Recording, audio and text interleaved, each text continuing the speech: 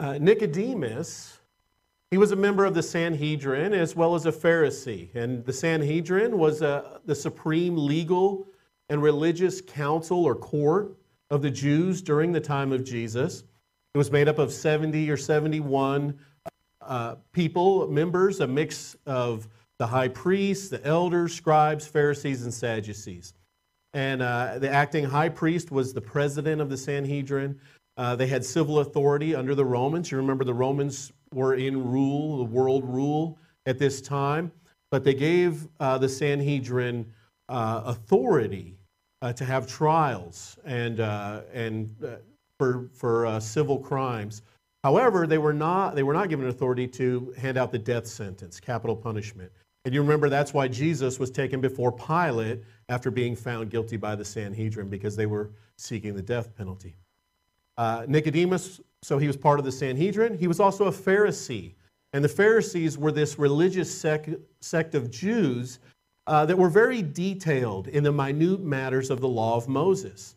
In fact, they were experts in the Mosaic law, but also in the hundreds of additional laws that were devised to keep people from breaking the law of Moses.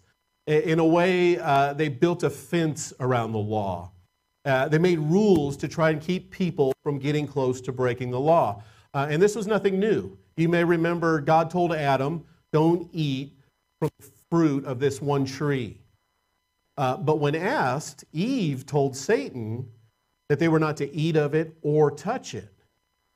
And so Adam kind of put a fence around the law. And obviously he added this rule to not even touch the tree. You know, Adam probably said something to the effect, hey, sweetheart, God said we can eat from any tree in the garden except that one in the center. Don't eat from that. In fact, don't even touch it. Because if we don't touch it, we can't eat it, right? Well, did it work?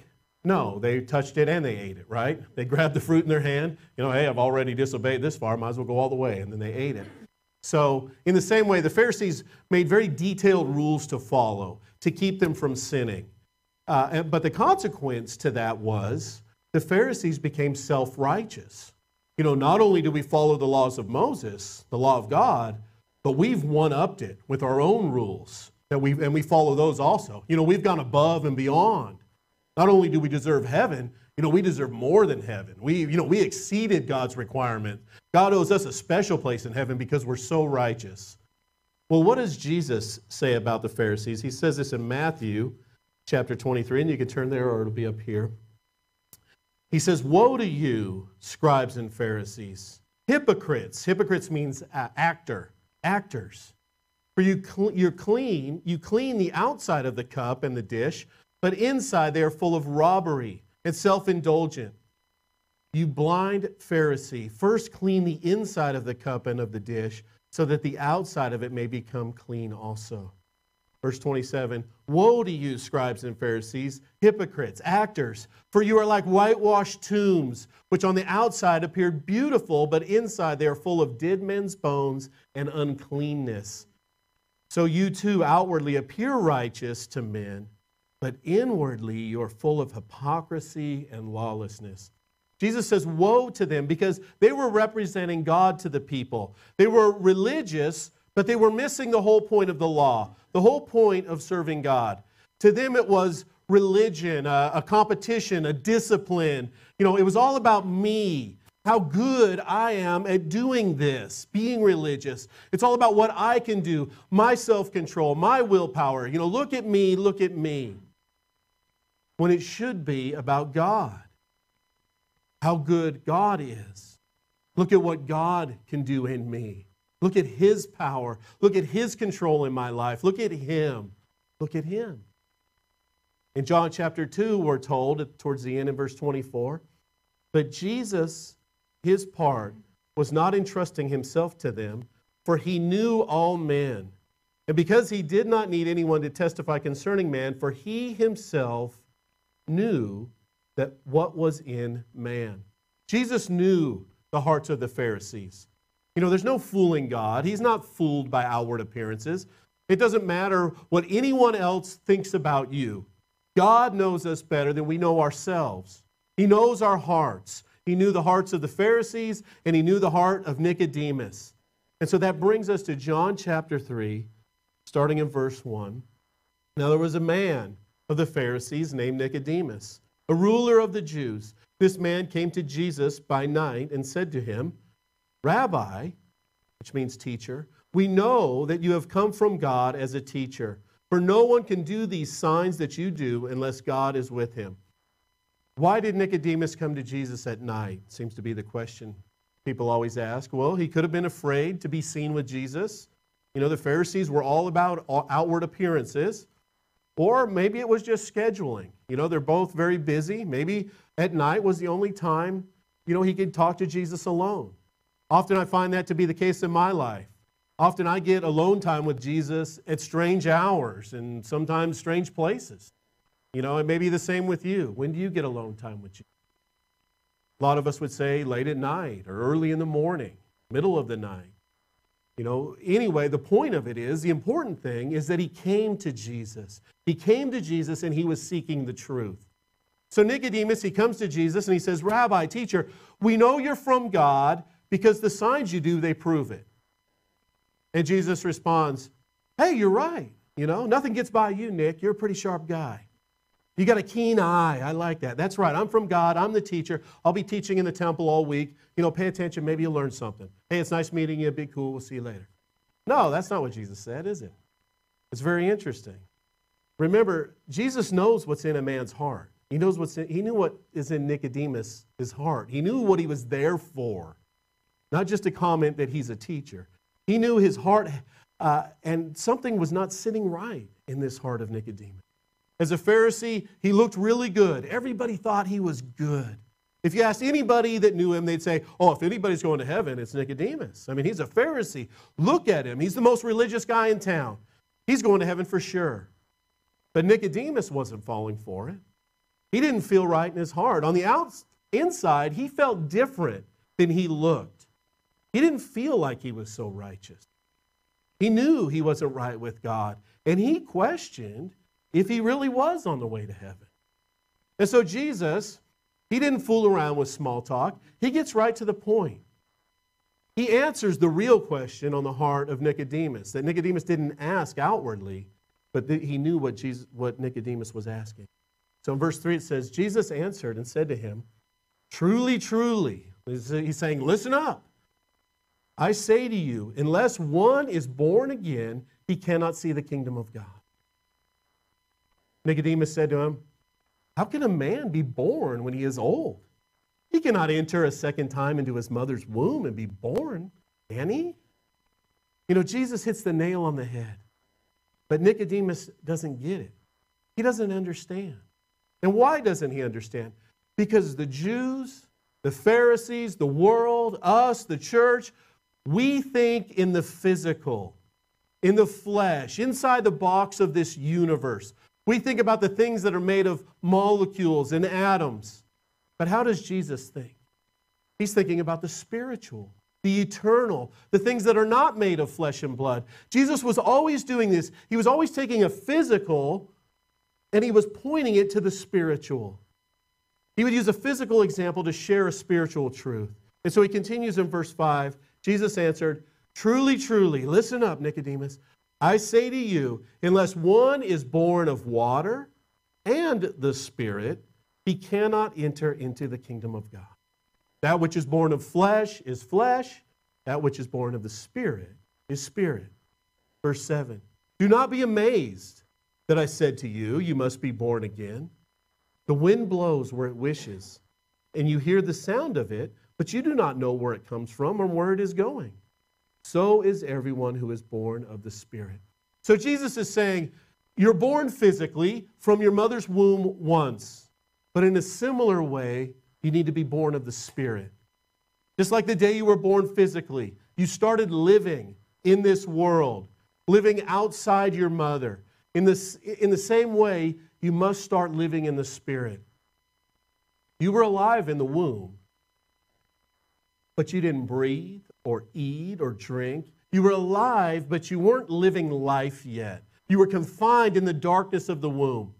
But when you were born, you took that first breath. You opened your eyes and light came in and you started eating and drinking and learning, hearing your mother's voice clearly now. seeing the light out of the darkness of the womb. In the same way, we are all eternal beings, spiritual beings. We will all either experience eternal life with God or eternal punishment, eternity away from God, eternal separation from God. So Jesus is saying, to see the kingdom of heaven, to experience eternal life with God, you have to be spiritually born. You have to start living life in the Spirit. Just as you began to live life in this world, you have to begin to live in the Spirit. Breathing in the Spirit, seeing of the Spirit, eating and drinking in the Spirit, being nourished and sustained in the Spirit, learning in the Spirit, coming out of the darkness, hearing your Heavenly Father's voice clearly now, and seeing the light through the eyes of the Spirit. We need to be spiritually born. Jesus, he uses examples we can relate to, being born again, reborn. It's a change of parental authority. How did we get into the kingdom of man? We were birthed into it. And the same is true for the kingdom of heaven. We need to be birthed into it.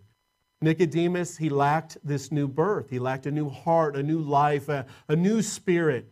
And he knew it. And that is why he was there talking to Jesus. But you see, he needed more than just a rabbi. He needed more than just a teacher. He needed a Savior. You know, we can't save ourselves. We can't change ourselves. We cannot become acceptable to God, no matter how righteous we might try to be. You can't make your behavior more acceptable. We can't get mad less, or lust less, or use drugs less, or use alcohol less in order to see the kingdom of God. We can't do it on our own. We're not capable, and we don't have the resources. You know, Nicodemus, he was one of the best men that man had to offer. But he knew in his heart that he needed more than the law to see the kingdom of heaven. The law just shows us our sin. It shows us our flesh. It can't change the flesh. The flesh has to die. It has to be annihilated. It has to be crucified. And for that flesh to die, we need to have a new life, a new birth, a new beginning. When we're born in the Spirit, we are no longer citizens of this world. God doesn't honor dual citizenship. We've been born into a new kingdom. We're now citizens of the kingdom of God. And then we're resident aliens here on earth, like with a green card, until our work visas expire and God extradites us into his kingdom. You know, Jesus compares it to the wind. And the words wind and spirit, they're interchangeable in the Greek. It's the word pneuma, where we get like pneumatics or pneumonia. Spiritual birth, it's like the wind. You can't touch it or handle it or see it. You can see the effects of the wind, right? You can see the leaves blowing, but you can't see the wind. The same goes for the Spirit. You can see the effects of the Spirit, the fruit of the Spirit. Sometimes, like at the day of Pentecost, we're in a hurricane or a tornado of the Spirit. We can feel. Other times, he's just a gentle breeze. Sometimes so gentle we don't even feel him. But make no mistake. The Spirit is there, even when we can't feel it.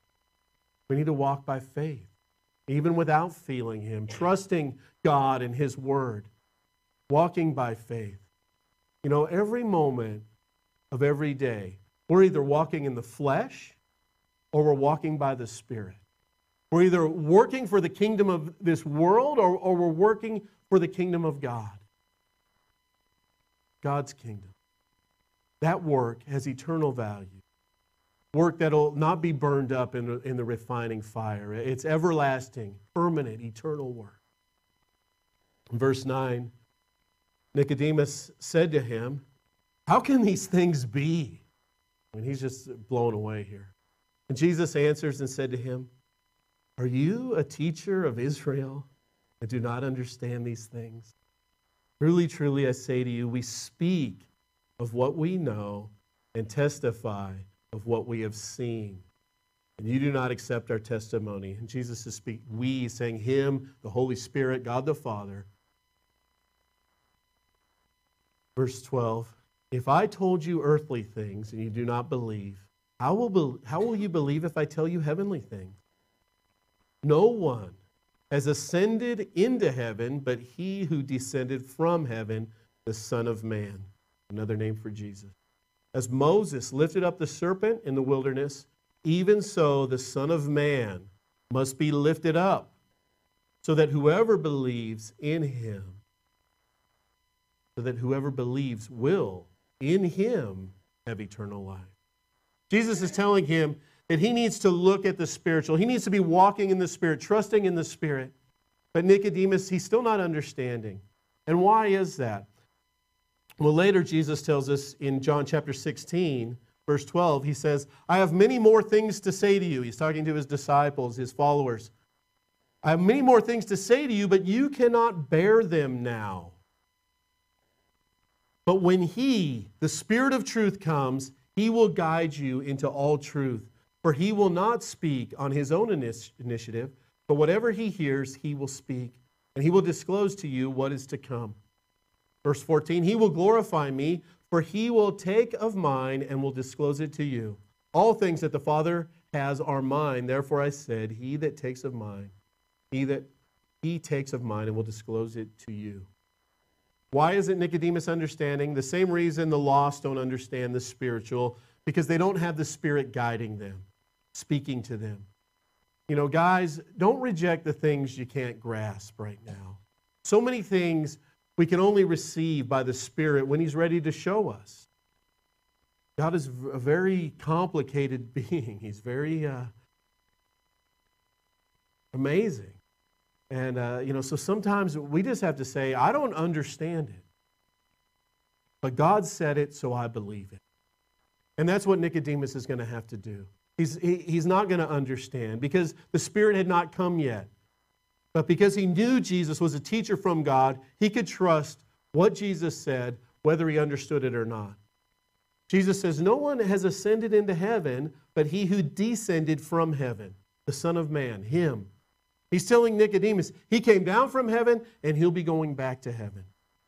In 1 Corinthians 15:20, we're told, but now Christ has been raised from the dead, the first fruits of those who are asleep. For since by a man came death, by a man also came the resurrection of the dead. For as in Adam all die, so also in Christ all will be made alive, but each in his own order. Christ the first fruits, after those who are Christ's at his coming. He, Jesus, is the first fruit of those that have risen from the dead. Nicodemus asks, how can these things be? And then Jesus said, just as the serpent was lifted up in the wilderness, so must the Son of Man be lifted up. Jesus is referring to the children of Israel in Numbers chapter 21, starting in verse 4. Remember, as we're in Exodus, we haven't gotten this far, but the people have come out of Exodus, out of Egypt. God's leading them through the wilderness to the promised land, and it ends up being a 40-year journey because of the people's sin. They wouldn't listen. And so in verse 4, here's an example of it. It says, then they set out from Mount Hor by the way of the Red Sea to go around to the land of Edom. And the people became impatient because of the journey. The people spoke against God and Moses. Why have you brought us up out of Egypt to die in the wilderness? For there is no food and no water, and we loathe this miserable food. They're talking about the manna that God provided from heaven. Then the Lord, verse 6, sent fiery serpents among the people, and they bit the people so that many people of Israel died. So the people came to Moses and said, we have sinned because we have spoken against the Lord and you. Intercede with the Lord that he may remove the serpents from us. And Moses interceded for the people. He went to God on their behalf. Verse 8, then the Lord said to Moses, make a fiery serpent and set it on a standard, a staff, a pole. And it shall come about that everyone who is bitten, when he looks at it, he will live. And Moses made a bronze serpent. He set it on the standard. And it came about that if a serpent bit a man, when he looked at the bronze serpent, he lived. Can you see the parallel here? The people grumbled about God and his provision for them. They're questioning God's direction for them. They were sinning, and God judged them. Remember, the wages of sin is death. They earned death, and they were being bitten, and they were dying.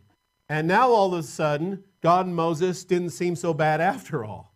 And they confessed their sin to Moses, and they asked if he would intercede for them. And God, in his awesome grace and his mercy, he tells Moses what to do. And he instructed him to make this bronze serpent to be lifted up on this staff. Bronze always deals with judgment in the Bible, and the serpent always deals with Satan. Satan is being judged on this pole. Sin had to be judged. When the people were bitten by the serpents, they're dying. And the only way, the only antidote, was to look upon their sin being judged. It was to look at the staff. The people just looked in faith upon this bronze serpent, upon the judged sin, and they were healed. The consequence of their sin was given to another. There was no trying to figure out another way, catching all the snakes and killing them, or making some kind of anti-venom for the snakes. There was nothing man could do, no work on his own, except look upon the work of God, accepting the antidote that God provided. Again, Jesus is pointing away from the physical, away from the flesh, away from the works of man, to the works of God. God's antidote, to God's provision for man's sin. Jesus is telling him, Nicodemus, you can't earn salvation. They couldn't earn it in the wilderness. You can't earn it now. The world today, they want people to provide their own way to heaven. People say, hey, I'm a pretty good person. My good outweighs the bad on the scale, so I guess I deserve to go to heaven. Or some say, hey, as long as you're true to whatever you believe, as long as you're true to your religious beliefs, it doesn't really matter what the truth is. It doesn't matter if you're not worshiping the true and living God. Well, it might not matter to them, but it matters to God. Did it matter which staff they looked at to get the antidote? Oh, yeah. It was the one that God provided. The only requirement to be saved from the serpent was to look in faith at the staff that God provided through Moses. Just like our only requirement to be saved for all eternity is by looking in faith to Jesus on the cross, God's antidote for sin, God's judgment for sin. In Hebrews chapter 12, verse 1, it says, "Therefore, since we have so great a cloud of witness surrounding us, let us also lay aside every encumbrance and the sin which so easily entangles us, and let us run with endurance the race that is set before us." Verse 2, fixing our eyes on Jesus. How are we going to lay aside every encumbrance? How are we going to lay aside the sin that so easily entangles us? Fixing our eyes on Jesus. Fixing our eyes, focusing, concentrating, full attention on Jesus, the author and perfecter of faith, who for the joy set before him endured the cross, despising the shame, and has sat down at the right hand of the throne of God. For consider him who has endured such hostility by sinners against himself, so that you will not grow weary and lose heart. He's saying, think about what Jesus went through on your behalf so you don't lose heart. Why did Jesus have to suffer on the cross? So that if we believe, we will have eternal life in him, in Jesus. Eternal life doesn't start when this flesh dies. Eternal life starts when we're spiritually born, when we're born again. If you've been born again, you're already living eternal life. Your eternal life has already started, and you should be living for his kingdom. Patriotism, it's defined as devoted love, support, and defense of one's country, national loyalty. Are you a citizen of America or a citizen of the kingdom of God? Which one are you more concerned about? Which one do you pray more about? Does God offer citizenship to individuals? Or does he annex whole people groups into his kingdom because they perform righteous works? It's just individual. Verse 15 of John chapter 3 says, so that whoever believes will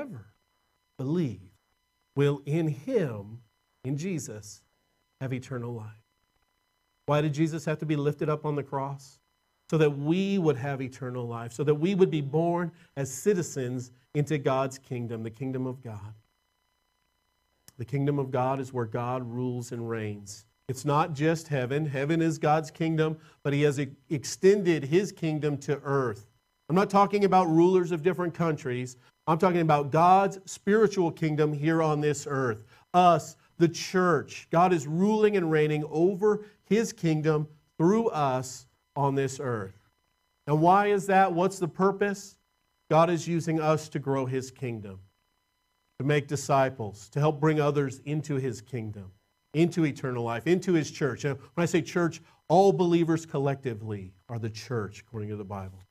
And so what happens when one is brought into God's kingdom? He's removed from the other kingdom, the competing kingdom that God has allowed on this earth, the kingdom of the enemy. Because of that original sin by Adam, we're all born into the enemy's kingdom with our deceitful, selfish hearts, seeking after our own pleasures, our own wants, our own desires. We're all part of this kingdom of lies, of death, of destruction, a kingdom that will end in judgment. It'll be judged by the perfectly just God. Why did God have to sacrifice Himself on the cross? Why did it have to be Him? It seems so extravagant, so extreme. Why did He have to offer so much? Because God is perfect in His justice. He can't just sweep sin under the rug. Because there's a consequence to sin, and that consequence has to come to fruition. It has to be completed. And if it's not completed by the perpetrator, by us, it has to be completed by one higher, and that's by God Himself. What could possibly motivate God, the creator of the whole universe? What could possibly motivate Him to suffer the consequences of our sin? And our sin against Him, no less. Our sin is rebellion and disobedience to God Himself. What could possibly motivate God to do that? Verse 16 says, "For God so loved the world." For God so loved the world, us, you and me. For God so loved you. That's God's motivation. It's love. And what is love according to God? Well, He defines love for us in 1 Corinthians 13. Starting in verse 4, he says, "Love is patient. Love is kind and not jealous. Love does not brag and is not arrogant. Does not act unbecomingly. It does not seek its own. It's not provoked. Does not take into account a wrong suffered." Did you hear that? For God so loved the world, and He says, love does not take into account a wrong suffered. God does not take into account a wrong suffered. Verse 6, "Does not rejoice in unrighteousness, but rejoices with truth, bears all things, believes all things, hopes all things, endures all things. Love never fails." That's why God came through Jesus. For John 3:16 again, "For God so loved the world that He gave His only begotten Son," Jesus, "that whoever believes in Him shall not perish, but have eternal life. For God did not send the Son into the world to judge the world, but that the world might be saved through Him. He who believes in Him, in Jesus, is not judged.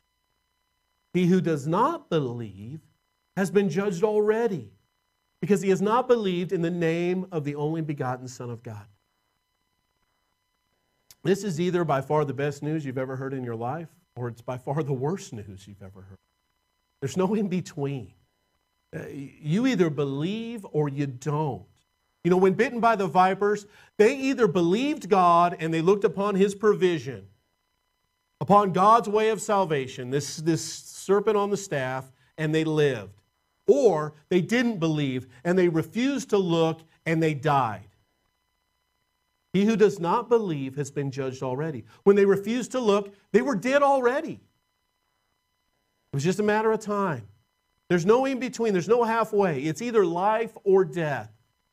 Do you see what He is saying? Jesus, He came to save the world, but if you refuse His way of salvation, by default, you're choosing judgment.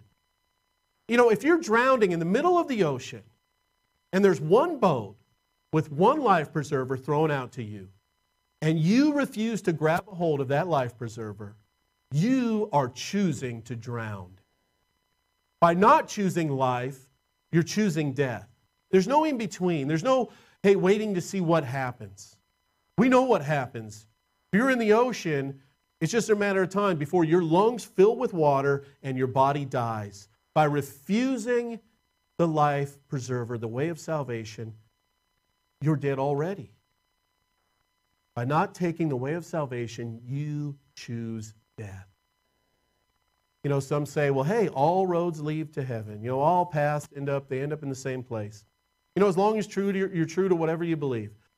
Yeah, right. You know what that's saying? So God became a man, and he suffered the most agonizing death possible from the hands of sinners, just to provide one more way. You know, there's already so many ways to be saved, but hey, why not just add another way? So God says, hey, I'm not doing anything anyway. Might as well go down to earth and let my creation treat me like the most heinous criminal they've ever encountered. Sounds like fun. Hey, what the hey? It'll just add one more road to the thousands that already lead to heaven. That's ridiculous. You know, I don't think so. What they're saying is that the sacrifice of Jesus Christ, of God in the flesh, the Creator, was made in vain. It was worthless. Oh, it's just one more way. It's more like just one more lie of the enemy. You know, hey, just keep treading water. You're not drowning. You know, the other boats are coming. There'll be other life preservers. Just keep treading water. The other ways are coming. He loves to say that. Peter, filled with the Holy Spirit, he speaks of Jesus in Acts chapter 4, verse 12. And he says, and there is salvation in no one else. For there is no other name under heaven that has been given among men by which we must be saved.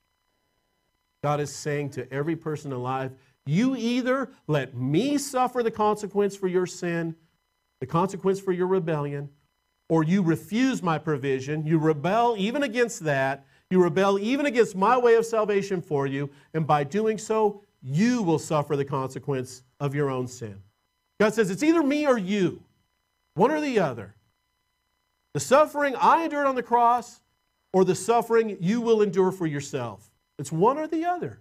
What's it going to be? I mean, what an offer, right? What an offer. If you have not accepted that offer, if you've not yet looked upon Jesus on the cross in belief, like the Israelites who resolved that they were dead, you know, there's no other way out of this. They went to God through Moses, and God provided a way of salvation, and God instructed them to look upon the judgment of their own sin to be saved from the snake venom that was coursing through their veins. If you've come to that same conclusion this morning, you resolve that, hey, I'm spiritually dead. If you've come to that realization that there's no other way out, that there is no salvation in no one else, just as God has told us in His Word, but in Jesus. That there is no other name under heaven and earth that has been given among men by which we must be saved. If that's you and you're ready to look upon your sin being judged through Jesus on the cross, then look right here.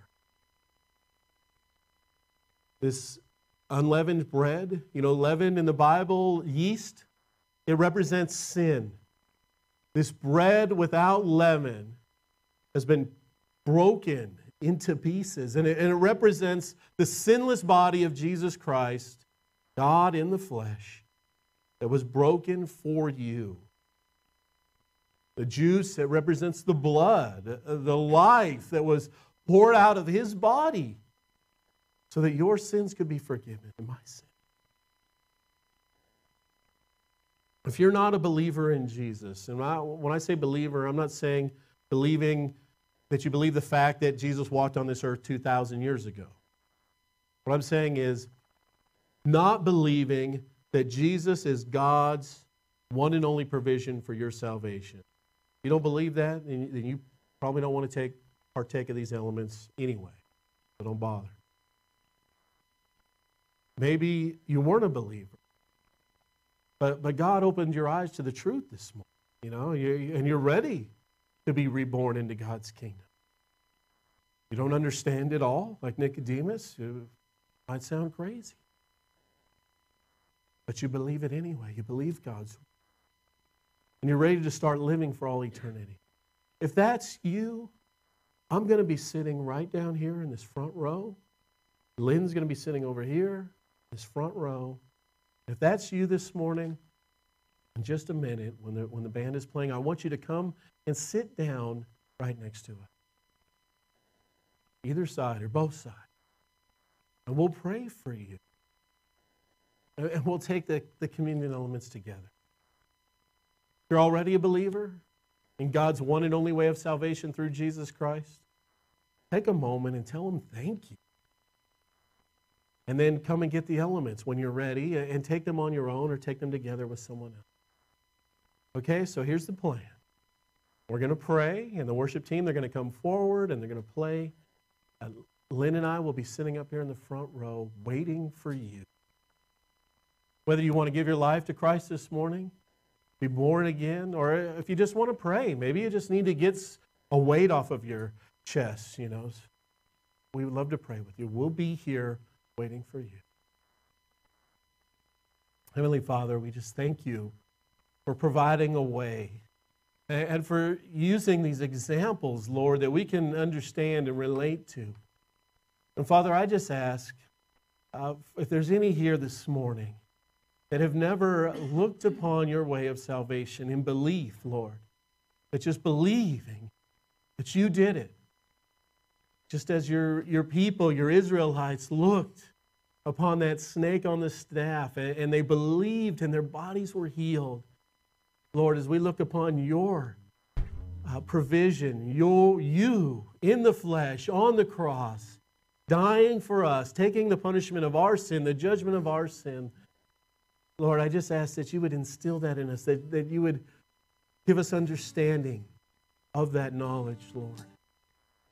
And Lord, if we've never done that, I just ask that you would stir our hearts right now, Lord, that you would give us courage. Lord, I know this is difficult for us to come to you, but Lord, I ask for that courage. Lord, for those that already have believed, Lord, I just ask for strength, for direction, Lord, for forgiveness of where we've failed you this week, where we've dropped the ball. Lord, we know we're not perfect. We know you look at us as perfect, but we know we still have this sinful body and we're struggling, Lord. And so I ask for forgiveness. Lord, and of course we thank you for being our God.